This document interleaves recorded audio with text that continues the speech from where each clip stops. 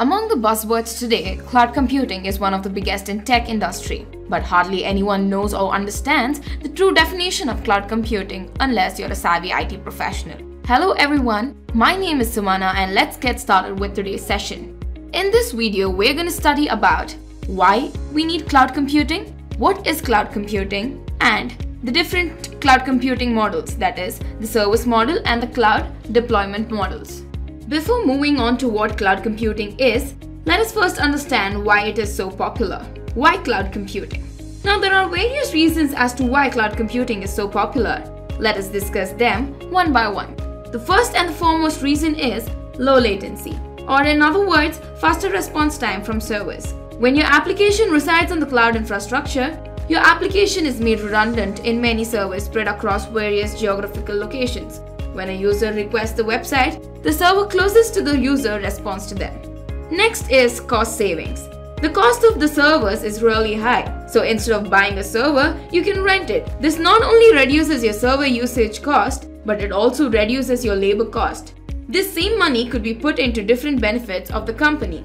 Now, let's talk about the data security. Since the cloud service providers will be managing your data, it becomes their responsibility to protect your data from potential threats and hackers. Again, if it was the traditional way of storing your data, you would have to invest a lot of money to protect it. Next is disaster recovery. Let's say there's a place that has been hit by an earthquake and the data center in that particular location has been destroyed. So, if you are using a traditional method to save your data, it would be lost during the calamity. But what do you think would happen if you saved your data or applications on the cloud? When you upload your data onto the cloud, it becomes the responsibility of the cloud service provider to maintain your data. Your data would become available at different geographical locations. So, if the servers at the particular location goes down, your data can still be accessed through a different server which is present in a different geographical location. This is how your data can be recovered during a disaster.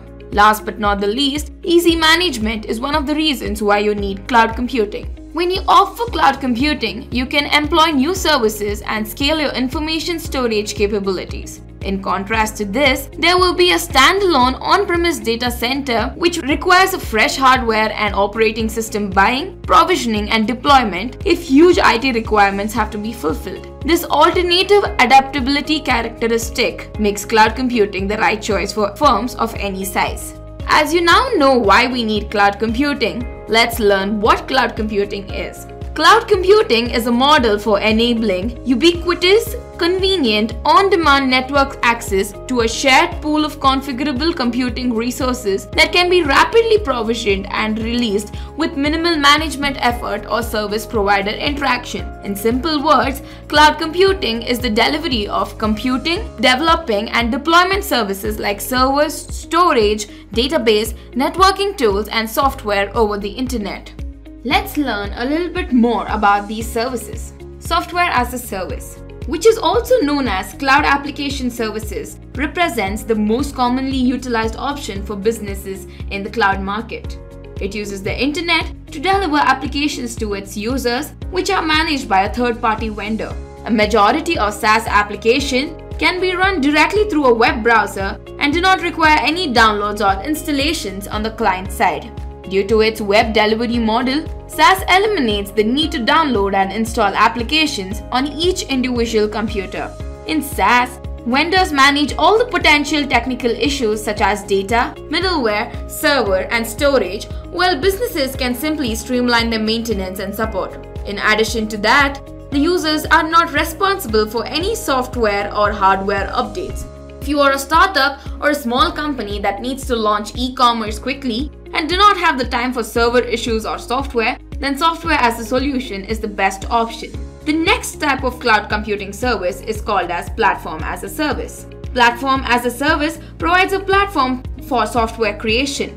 Platform as a service also provides a framework for developers which they can build and create customized applications. All servers, storage, and networking can be managed by enterprise or a third-party provider, while the developers can maintain management of the application. Platform as a service is built on virtualization technology. This means that the resources can easily be scaled up or down as your business changes. It also provides a variety of services to assist with the development, testing, and deployment of applications. If there are multiple developers working on the same project, or if other vendors must be included as well, PaaS can provide great speed and flexibility to the entire process. PaaS is also beneficial if you wish to be able to create your own customized applications. This cloud service also can greatly reduce costs, and it can simplify some challenges that come up if you are rapidly developing or deploying an app. The last type of cloud computing service is infrastructure as a service. Infrastructure as a service is made of highly scalable and automated computed resource. Infrastructure as a service delivers cloud computing infrastructure to organizations, including things such as servers, network, operating systems, and storage through virtualization technology. Infrastructure as a service provides the same technologies and capabilities as a traditional data center without having to physically maintain or manage all of it. Its clients can still access their server and storage directly, but it is all outsourced through a virtual data center in the cloud. It easily allows for automated deployment of storage, networking, servers, and processing power. The hardware can be purchased based on consumption for the business. Hence, the cost varies dependent on consumption. For rapidly growing companies, infrastructure as a service can be a good option as you don't have to commit to a specific hardware or software as your needs change and evolve. It also helps if you are unsure what demands a new application will need, as there is a lot of flexibility to scale up or down as needed. As we have now learned what the service models are, let us study about how these services can be deployed and what are the different types of clouds. There are three types of cloud deployments method: private cloud, public cloud, and hybrid cloud. Let us study about these deployment methods a bit more. The first is the private cloud. The private cloud refers to the cloud solution dedicated for use by a single organization.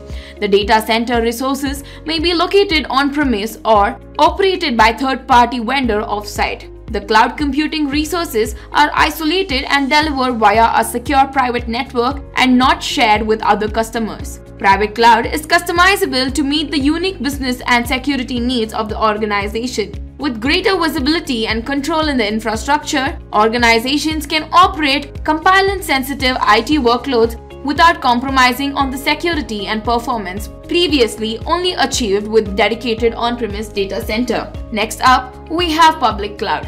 Public cloud refers to the cloud computing model with which the IT services are delivered across the internet. The service may be free, freemium, or a subscription-based offering charged based on the cloud computing resource consumed.